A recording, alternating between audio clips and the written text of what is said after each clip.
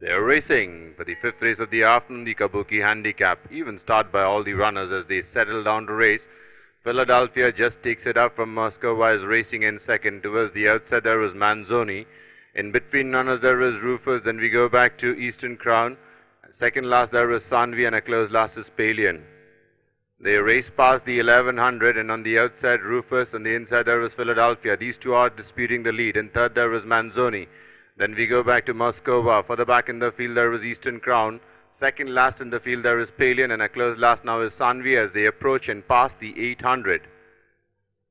The new leader is Rufus, about length and a quarter in front of. On the outside there is Philadelphia. Even wider of the track is Moscow. In fourth spot is Eastern Crown, being tracked on the outside by Manzoni. Then we go back to Palian, and a close last is Sanvi as they take the turn, enter the home straight.